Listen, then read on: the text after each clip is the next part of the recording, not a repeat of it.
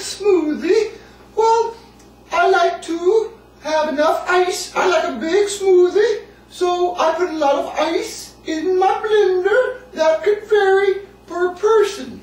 But the most important thing I can tell you is you should put enough milk in it just to almost cover the ice. Very important.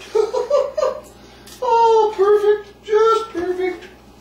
Our next step is to take a nice big ripe banana and we'll put that in our smoothie.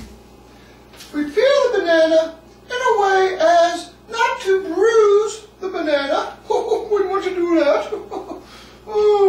We break the banana in half. Now, I love peanut butter.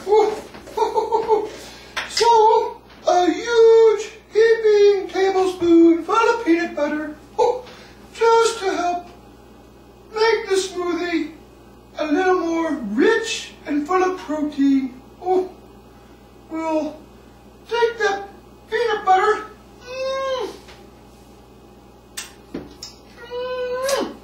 lick it off the fingers and the spoon. Oh yes.